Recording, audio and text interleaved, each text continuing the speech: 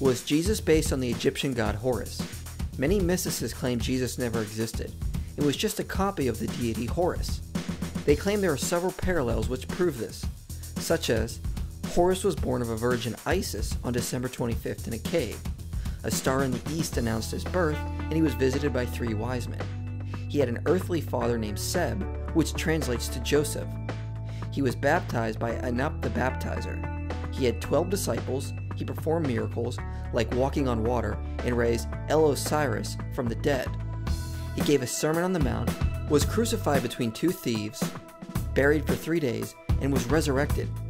He was called Christ, Anointed One, the Way, the Truth, and the Light, Messiah, Son of Man, and many other titles that are applied to Jesus. So it is pretty clear the story of Jesus is just a myth copied from the deity Horus. Well, that might be true if any of these claims about Horus were in fact true.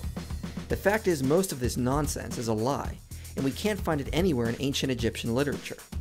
First off, Horus's mother Isis was not a virgin and was actually married to Horus's father, Osiris, and she is shown in depictions as a falcon hovering over an erect Osiris.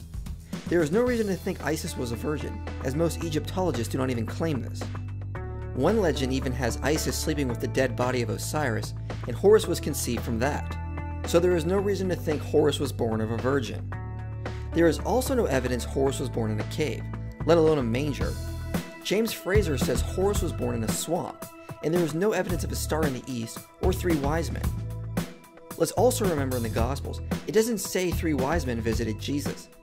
It says an untold amount of magi visited Christ after his birth, but it never says 3. As for December 25th, this also cannot be confirmed. One reference has Horus being born in November, whereas Plutarch says Horus was said to have been born around the winter solstice, but there is no evidence for the 25th in particular. Also, Jesus was never confirmed to have been born on December 25th. It was just an estimate based on early calculations, but never confirmed or written in the New Testament. Seb was never said to be Horus's earthly father. In fact, Seb was a god, the god of the earth, or the earth itself, and there is no linguistic connection to the name of Joseph. Some references say Seb was the father of Osiris, not Horus. There is no Egyptian scholar who has ever heard of Anup the baptizer. This was just made up out of thin air by mysticists. Horus was never said to have 12 disciples.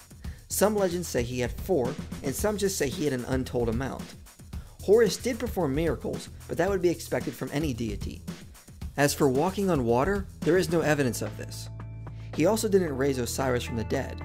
Osiris didn't come back to life, but remained in the underworld to serve as god of the dead. Plus, there is no evidence Osiris was ever referred to with the prefix El.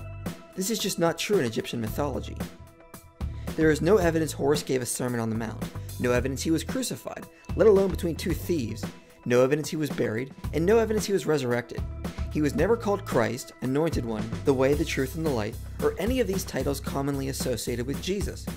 Modern mysticists have simply lied, or lack any ability to do accurate research, because all of these supposed claims about Horus simply do not exist in Egyptian mythology.